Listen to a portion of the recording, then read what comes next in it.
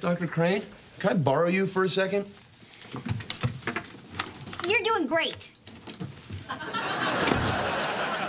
Dude, you're in trouble here. Thanks for the update.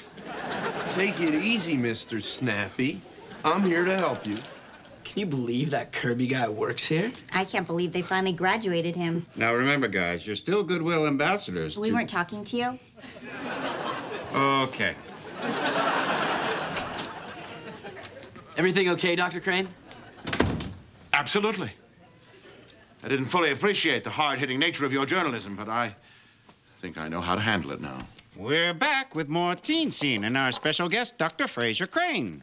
Now, Dr. Crane, where were we? I believe we were discussing my competence as a mental health professional.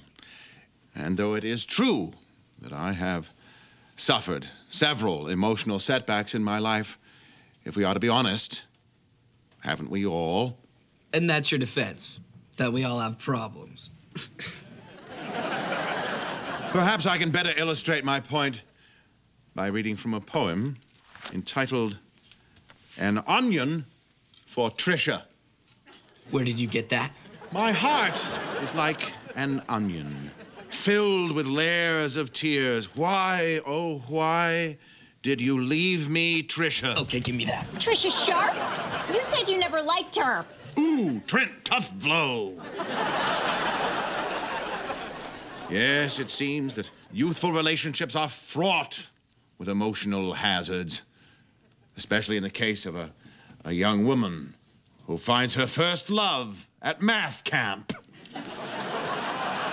What happened at math camp? I don't want to talk about it. Dr. Crane. Yes, Ryan. Or as the boys on the swim team call you. So, do you have any good advice for kids that want to go to college?